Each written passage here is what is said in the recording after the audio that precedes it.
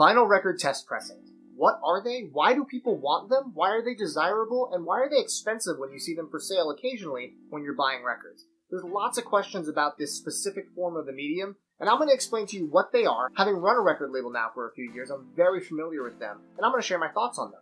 In response to people's comments in the Too Many Records Facebook group, I polled the group with what their thoughts are about test pressing, and a lot of people had really interesting thoughts that kind of mirrored my feelings about tests in general.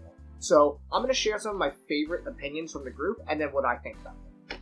This is a test pressing. Test pressings are something that a pressing plant sends to a label or an artist before they do the full run of records. They usually send between 5 and 10 copies depending on what an artist requests, and allows the artist to listen to it before they press the 200, 500, 1,000, whatever the copies are for the run, to make sure there are no imperfections, to make sure the audio isn't distorted, to make sure there's no skips, to make sure there's no weird pops in the middle of nowhere, to make sure the pitch doesn't change on certain songs, there's no intergroove distortion. All these things can be caught at the test pressing process, and if there is an issue, they can cut a new batch of test pressings after fixing it, which is a lot easier than fixing a massive run of records after the fact.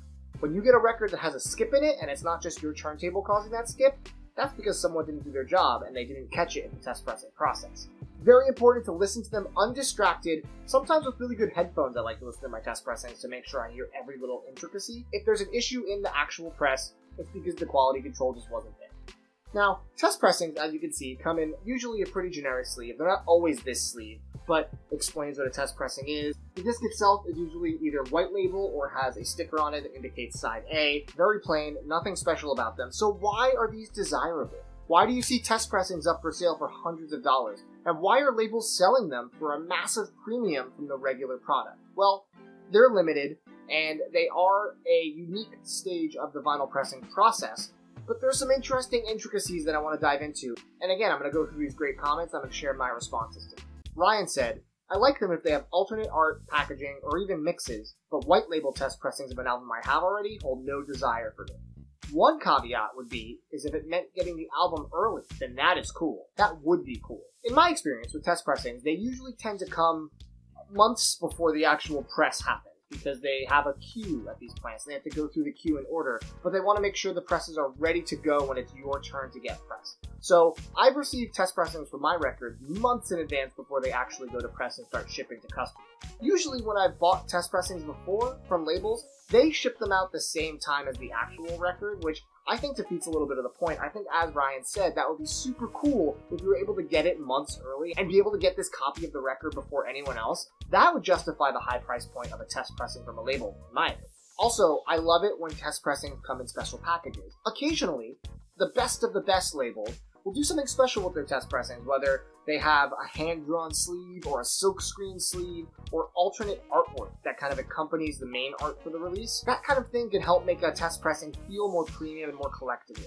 Sometimes, and most of the time, labels will just put it in a white sleeve like this and send it off and call it a test pressing and charge $100 for it. That to me is a little lazy. Jason said, I think they're cool to have for albums you collect different pressings of, but I don't think I'd want one as my only copy of an album, since you often miss out on the artwork and or liner notes of the released album. I agree. The test pressing tends to have a strike against it when it comes to appreciating the visual aesthetic of a record. A lot of people, myself included, love vinyl because it has this additional medium to it. It has the art of the jacket. It has the beautiful design of the variant of the record. It has inserts or posters or other things to help build the world that the artist is trying to provide for you, in addition to just the sound on the disc. Now, with a test pressing, unless they do something like I mentioned that's a special version of it, that's an artistic variation, oftentimes you're paying a premium for a copy that is the most bare bones possible, with a blank sleeve, blank labels, and that to me is kind of lame. Brandon says, depends on if they're actual tests and not a gimmick of 50 or so press. I have maybe 30 in my collection, and they are usually purchased as part of a discography. This is becoming another huge issue in the vinyl community, and it's almost warranting its own video, but I'm just going to nestle it into this one for you guys. Labels are starting to press a lot of test pressings and call them test pressings and sell them at an insane markup. Now, sometimes they're signing the test pressings, which can be kind of cool, but when you do more than 10, when you have 50 or 100 or 500 test pressings, that's no longer a test pressing, my dude. That is a full-out variant, and if you're charging $100 for each of those, it is fleecing your fans for something that is not a collectible and is just a black variant with a white cover and sometimes a signature. lame. In recent memory, there are two that stick out for me in particular. One is Black Country New Road. This is an experimental kind of post-punky album that came out this year. For me, it's not my cup of tea, but a lot of people are really loving the music on it. That being said, one of the variants was limited to 500 copies, hand-stamped, signed, and numbered, and they're calling them test pressings, and they sold them for a premium on their site. 500? When you get a test pressing from a plant, they say, how many do you want? 5? And some people say, yeah, that's great. Or some people say, I'll take 10. When you press 500 of them, it is not a test pressing anymore. And to call it that is just insulting. Furthermore, Rap Cats, a label I really enjoyed, does a lot of great underground hip-hop stuff, they did a test pressing for their most recent Madlib and Quartet collaboration album. They sold them at $100 a piece, and there were 100 copies. That's not a test pressing. That's just a really overpriced black variant. So, this is not a good trend. If you see a test pressing and there's more than 10 copies, run. Charlie says, I avoid them usually because in some cases you may be getting test pressings that were ultimately rejected because of quality issues. I would hope a label did not sell a rejected test pressing as a regular test pressing. Now, that is a real thing though. Rejected test pressings happen when they send out the first batch and there's an issue that needs to be resolved. They don't ask you to destroy those, they don't ask you to send them back. What they do is they just send out another run after they fix the problem. Now, what happens to that first batch? Well, a lot of labels will probably just throw them out or throw them in the archive.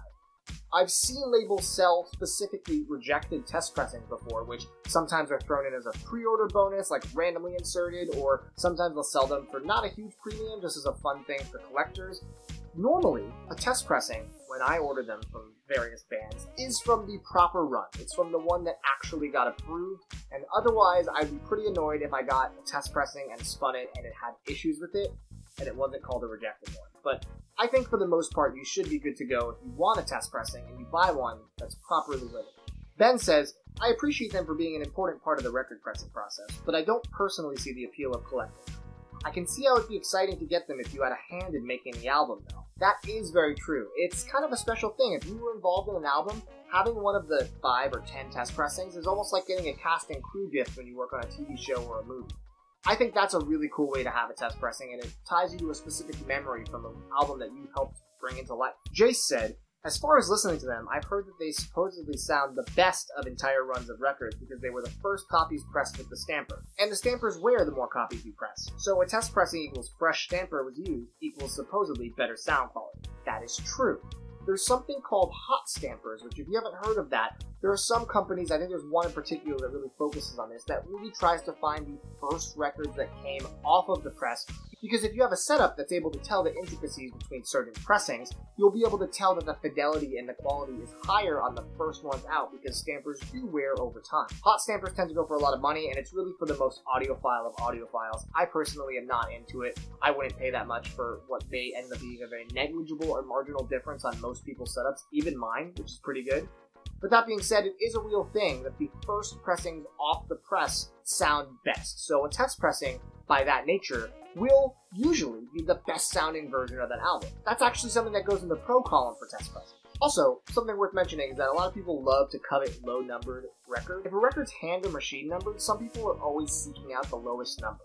And in theory, that would mean it's the one that's closest to the test pressing, so it's going to have a better fidelity. But in practice, those records are not being put into the jackets in the order they come off. The jackets are numbered and they just throw in whatever happens. I'm almost guaranteed. And Mike says, the very cool factor is having test pressings for albums that were never actually released. Examples, 4-disc CSNY, Joni Mitchell, Coltrane 45 RPM single-sided Clarity vinyl. That is actually very cool and doesn't happen as much as you may think, but there are some records that are supposed to be made and for one reason or another never make it to commercial press. Test pressings are made of them, and you can find them, and they're extremely coveted and rare. An example I can think of off the top of my head was before it got a repress not too long ago, Dido's No Angel was only available through test pressing. I think it was a 1-disc, 200-gram test pressing, and then a 4-disc box set of the album. It was never actually made, but those test pressings exist, and the album's on there. So that would be a cool grail for huge Dido fans. And there are other albums that never made it to the light of day, like the examples I just mentioned, but there's definitely vinyl that exists in a test pressing form. Actually, I'm curious about this, so if you know of an album that made it to test, but never made an actual commercial press, leave a comment below, because I'm curious what else exists to hunt for. So yeah, that is test pressings in a nutshell. Some people love them, some people don't care at all. What I'd love for you to do is leave a comment with your thoughts. Are you a fan? If so, why? If you're not a fan, also share that. And if you own any test pressings, I'd love to hear which ones you picked up, so leave a comment with that as well. I hope you guys enjoyed this video and maybe learned a little something. There's more coming soon, so thanks for watching Too Many Records. Take it easy.